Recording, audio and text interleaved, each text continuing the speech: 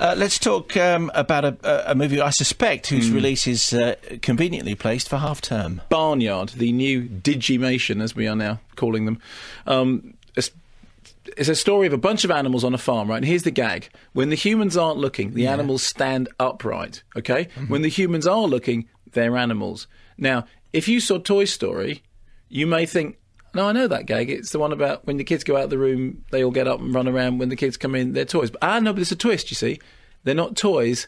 They're animals, you see. Right. Now, because we wouldn't want it to just be, just limp and empty, obviously, it has a very serious story. And the story is about a father, and bear with me because this is important, a father cow who is teaching his young rebellious... No, wait. Wrong, okay. His young runaway son to grow up to follow in his footsteps. Father Cow, voiced by Sam Elliott. As far as quite apart from the fact the Barnyard's rubbish, bad animation, bad storytelling, all the rest of it, fine.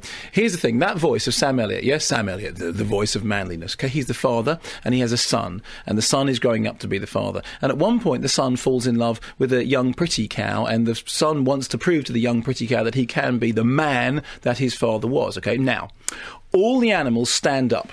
And the male cows, and I'm not using the word, but the male cows stand up and are distinguished by the fact that they have big sticky out udders. Now, I'm sitting there going, now, I'm sorry, unless I missed a meeting, cows don't have udders. A male cow is a bull, and a bull doesn't have udders, but a cow has udders. So if a male cow stands up, it doesn't have udders. But if a cow stands up and has udders, it's a cow, yes. Meaning it's a girl. Meaning Sam Elliott is a girl, and meaning the son is a transsexual because he's saying he's a man, but he's not. How did he get a voice like that? Well, exactly. Now, hang on. So I wasn't sure about this.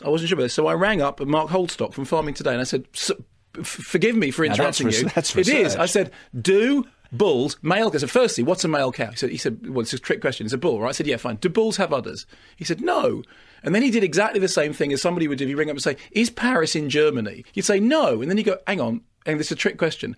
So he said, "No, but I'm just going to check this out." And he rang up the chief executive of the National Beef Association, who confirmed that male cattle do not have udders. So, ladies and gentlemen, you might have known that. Okay. I said checked all the way through. It's like you say, is up and is down down. You go, yes, but hang on. If you're asking me, there's a trick here. Is it, is Rob Schneider the worst actor in the world? Yes, but hold on. There's a reason why you're asking me this. But we confirmed, okay? So these things in this cartoon, standing up with udders, are good. So, ladies and gentlemen, quite apart from the fact it's a rubbish movie, doesn't make any sense, no story, I am proud to tell you that it is, as far as I can tell, the first transsexual, lesbian, anthropomorphic, digital animal animation for kids. That is pretty much the only thing it has going for it. Do you think they were given udders because the alternative wasn't acceptable? It's because we've now got to the point in animation that an animator sits and goes, yeah, well, there's some boy cows and some girl cows. And somebody says, listen, sorry, Jeff, but, boy cows, they're bulls. What?